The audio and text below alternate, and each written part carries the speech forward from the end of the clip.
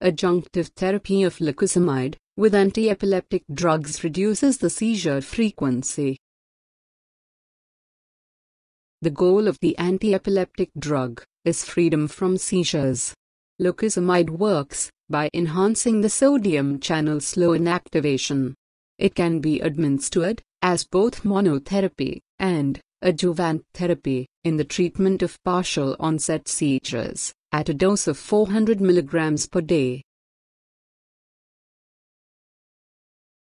The aim of the study was to provide evidence for the safety and efficacy of lacosamide as an adjunctive therapy for partial onset seizures. A total of 561 subjects were enrolled in the study. It was a 6 months prospective, non-interventional study. The analysis software used was Full Analysis, set to analyze the seizure control, and Safety set for the safety analysis.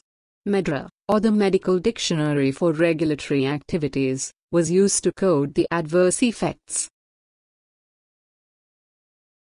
Adults and adolescents diagnosed with partial onset seizures who were receiving only one baseline anti-epileptic drug were included in the study. The eligible subjects were enrolled based on the study criteria, and the subjects provided 3 months history of seizure frequency before the start of the study. Lacosamide treatment was started, and the subjects were observed for 6 months. A final visit was conducted at the end of 6 months.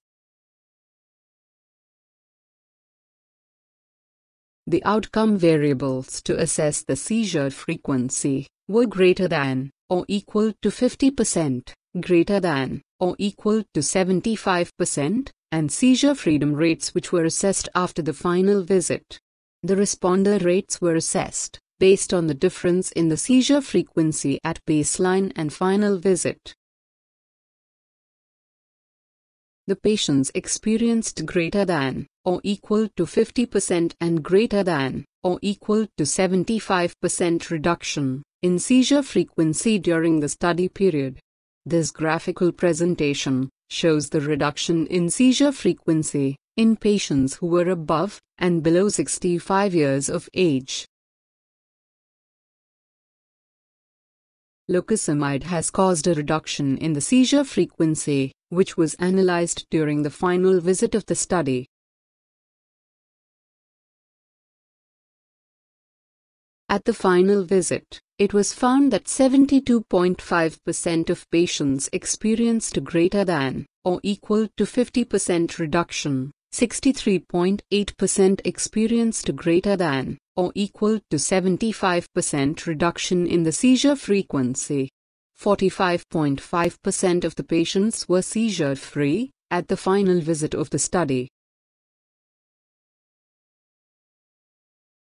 Lacosamide caused a significant reduction in the seizure frequency and improvement in the seizure control with the approved dosages.